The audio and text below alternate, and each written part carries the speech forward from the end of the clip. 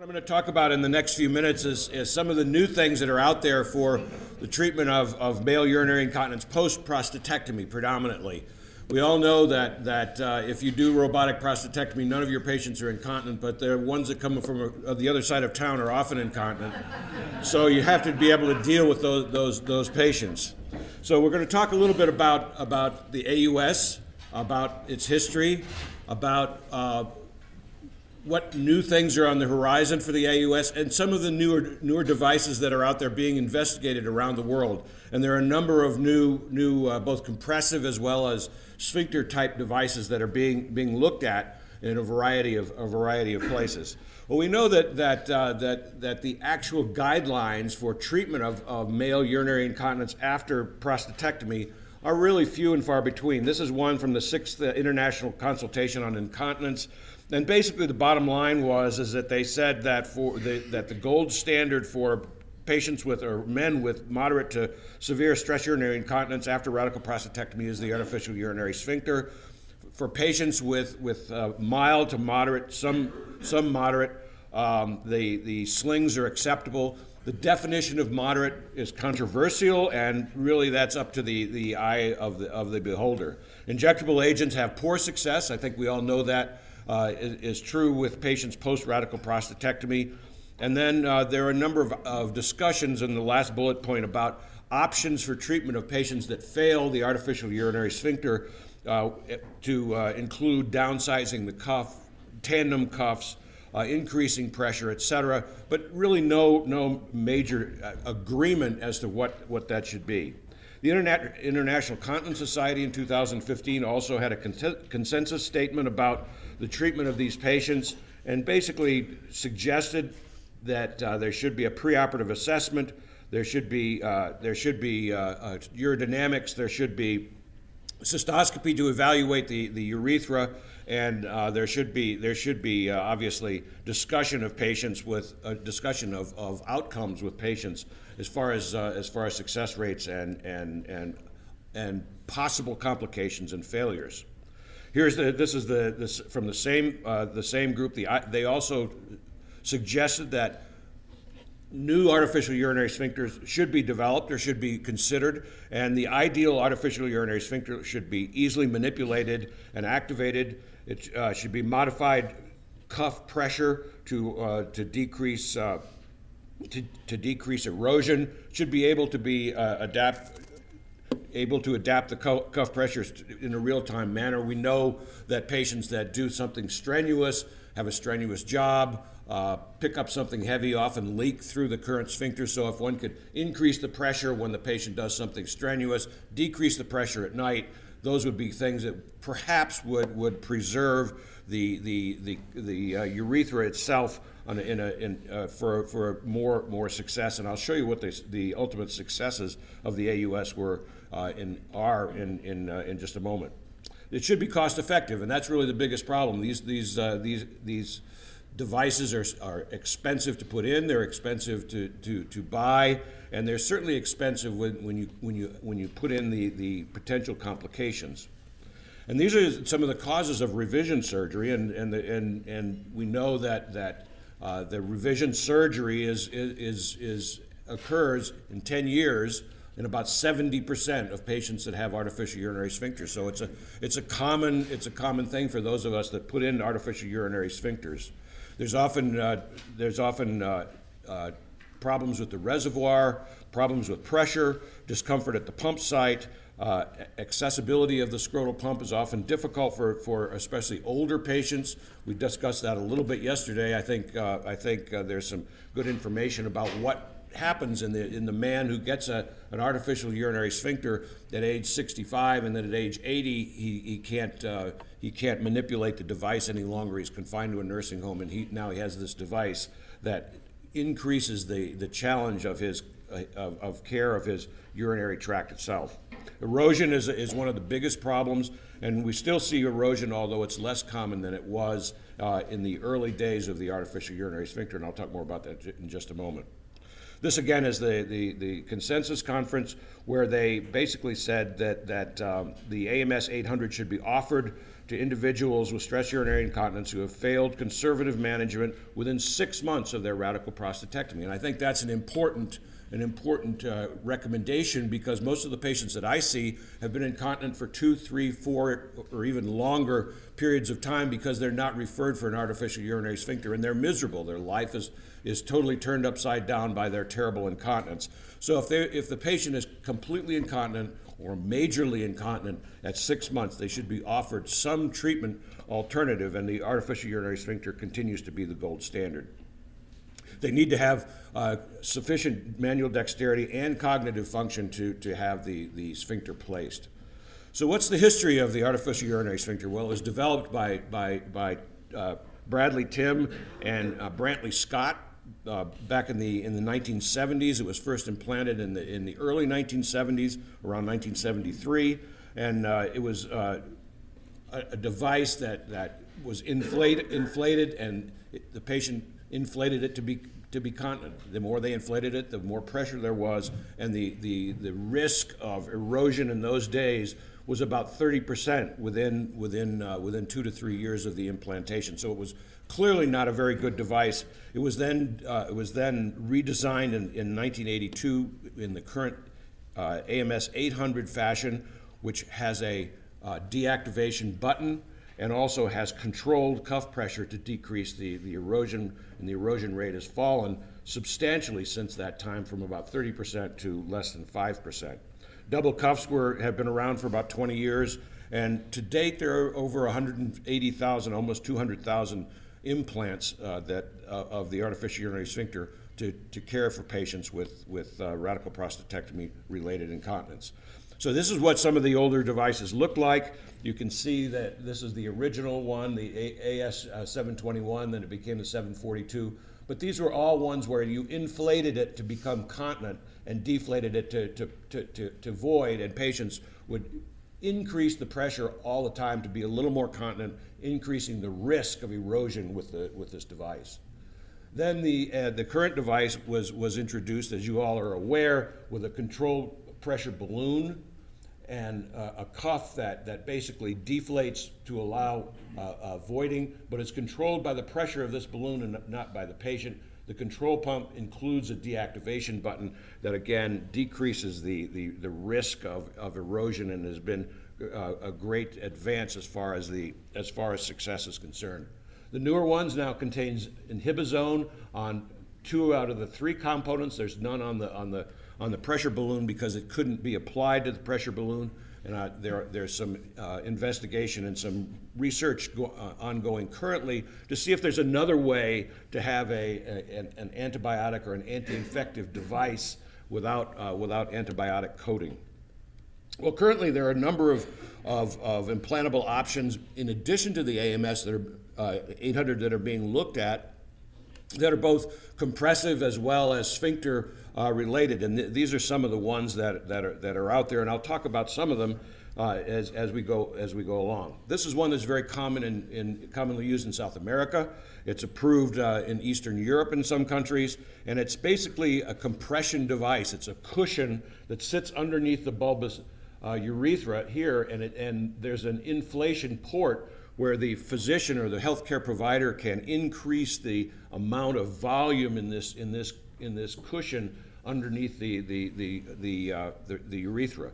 So basically, this is a recapitulation, if you will, of the old Kaufman device. And I always like to use this quote: "Those who do not remember the past are condemned to repeat it." And so, if you look at what happened with the Kaufman device, and the Kaufman device was exactly the same kind of thing. They started out with a Kaufman 1, then there was a Kaufman 2, and a Kaufman 3, Kaufman 4, a Kaufman 4A, and then they stopped.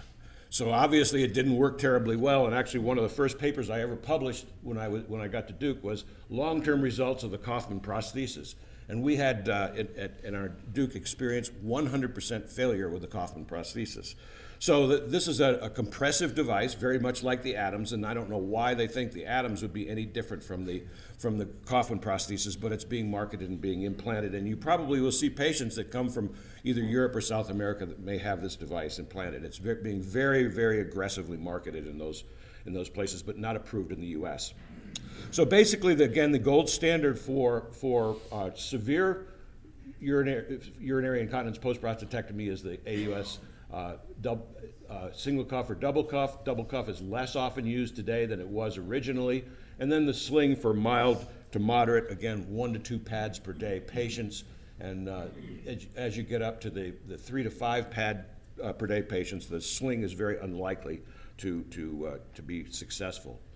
So I looked at what the implant numbers were around the world, thinking that the U.S. was probably going to be the most common implanter of artificial urinary sphincters, but in fact we're not. Here we are in implants per million men. Actually, France is much more likely to implant, as is Australia, than the U.S. So it's interesting that would be the case, but certainly we do a lot of these implants in the U.S. as well. So the long-term results of the artificial urinary sphincter have been reported. A retrospective review of 1,632 AUS patients from Canada, implanted 1994 to 2013. The 10-year revision rate was about 34%, the reimplantation rate about 27%. They showed in this group that radiotherapy did not increase the risk of repeat surgery, and they basically also showed that the only factor that they could identify that increased the revision or removal rate was high comorbidity of types other than radiation therapy. What about artificial urinary sphincter in women? Rarely done in the U.S. In fact, the indication in the U.S. expired many years ago because of very low adaptation. It's commonly, however, not commonly, but more commonly done in France. And here's a paper that was reported about 2 years ago, or a year and a half ago, using robotic-assisted placement of the artificial urinary sphincter cuff in the bladder neck of women, and with stress urinary incontinence that had failed all other things. And basically, what they showed in 5 centers in France, in 40 patients, they showed that patients were fully continent in 81.6% of the cases, improved continence an additional 12.2%, and only 6% remained unchanged. So maybe we should readdress the issue of the AMS 800 in women, although that's more confined to the French practice currently. Here you can see the revision-free survival that was reported in the World Journal of Urology in 2018. And here you can see, if you look out here at 10 years, you can see that only about 30% of less than 30% of the patients with artificial urinary sphincters continue to have survival of their device. So 70% of the devices have been either removed, replaced, or there's been some problem with them. So that's really not a very good record for survival, although again, we don't have many alternatives. So there are attempts at improving this outcome, and some of the things that are being looked at with the AMS 800 itself is inhibizone, as I showed you earlier. A smaller 3.5 centimeter cuff has been introduced, but there's currently development underway in Boston Scientific and American Medical Systems to redesign the control pump, redefine and develop a new activation mechanism, and then change antibiotic surface coatings from inhibizone to something that will be included on the activation balloon, as well as the cuff and pump. So there are a number of companies looking at new artificial urinary sphincters, electronic and otherwise. One of them is the Zephyr that is available in Eastern Europe. This is a scrotal pump and a one-size-fits-all cuff that's pre-connected, pre-filled. It's adjustable through the scrotum by increasing the volume in the scrotum, which increases the pressure on the cuff. The potential complications are urethral erosion especially. The early data are not really that great here. 106 patients that were reported at the ICS in 2018. They had early success, 91.8% were dry, but their long-term follow-up of 24 months were really not that great, where 24 patients, or essentially 20% of the group, had explantation within the 2-year follow-up period. So really, mechanical failure and erosion were the major complications, with erosion occurring in 19 of the 106 patients at about a year. So again, that gets us back to the old AMS device. So the Victos is another device that's been developed. This particular one has two balloons, one that's placed intra-abdominally so that the intra-abdominal pressure will increase the pressure on the sphincter cuff as patients do something strenuous. And again, there are very few publications of its effectiveness, but the continence improved about 61.2% average. This follow-up, however, was only about 8 months, with an average of 4 to 14 months. Really not enough follow-up to see if it's effective or if the complications are acceptable or unacceptable. Really, the first of the electronic devices is this ARTIS AUS that again is being investigated in Europe. The clinical trial was approved in the Czech Republic in February of 2018. First device was implanted about 2 years ago. There are no current clinical data available, but it's an interesting concept in that they have an activation or an actuation device that's implanted along with the cuff, and the cuff the cuff pressure can be programmed externally by the healthcare provider, and then the patient inflates and deflates their device with a remote control fob that they carry around. We've talked a lot about this in some of the developments, and there's a real danger to that because the patient can lose it, or there's no battery in it, or there's some problem, and all of a sudden the patient is on an airplane on their way to the Caribbean islands, and darn, I left the fob on the kitchen counter. So what are you going to do? So really, one of the real issues with some of these electronic devices is you've got to have a fail-safe mechanism. There's got to be some way for this to work without having to have a fob that is variable.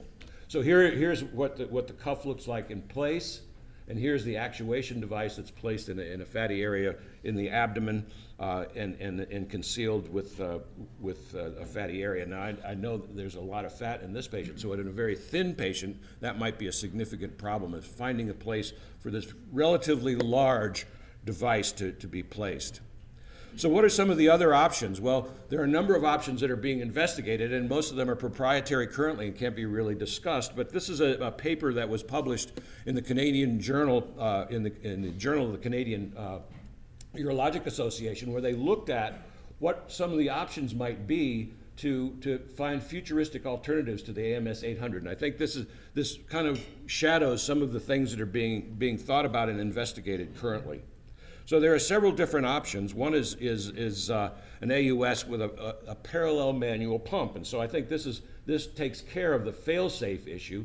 It allows you to program the pressure of the device, the pressure at the time of day, the deflation and inflation, but also if all else fails, there's still a pump that's placed in the scrotum that the patient can deflate the device if they're stuck without their fob or their cell phone. One of the concepts was to activate this and deactivate it by cell phone, which I think is probably not a good idea. I don't know what all your practices are, but I have farmers in eastern North Carolina that don't have a cell phone, or they still have a flip phone, and there's no possible way that those guys are going to be able to use a cell phone for their artificial urinary sphincter.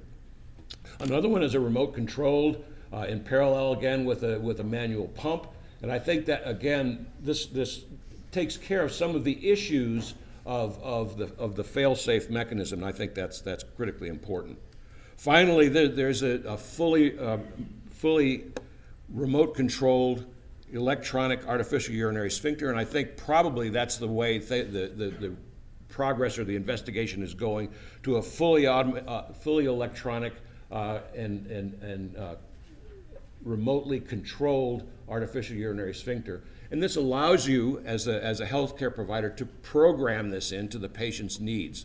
So again, the patient at night, when he's lying in bed, it can be programmed so there's little or no pressure on the urethra, and then during the day, if he's doing something strenuous, the pressure can be increased to improve the continence during the daytime. And I always tell my patients that, you know, when you swing a golf club and hit that 300-yard drive, you're probably going to leak a little bit. So you could basically program this so that when the patient tees off on the first tee, the pressure goes up, and when they're in the 19th hole having a beer, it goes down. So it kind of is a perfect thing to customize the artificial urinary sphincter to the patient themselves. So basically, if we look at the future of the AMS 800, again, we have the smaller cuff currently. We also have the inhibizone to decrease the infection risk, although the infection risk for the artificial urinary sphincter is really pretty acceptable, but still, the fewer infections, the better. But the things that are currently underway as far as enhancements and changes in the artificial urinary sphincter include redesign of the control pump, perhaps a remote control pump with either a fob or some other mechanism for remotely controlling the pump, activation mechanism that can be customized to the individual patient, and then different antibacterial surface coatings to decrease infection risk, different from the inhibizone. And those are the things that are currently being investigated, and will probably be, some of them, available on the market within the next 24 months. So thank you very much.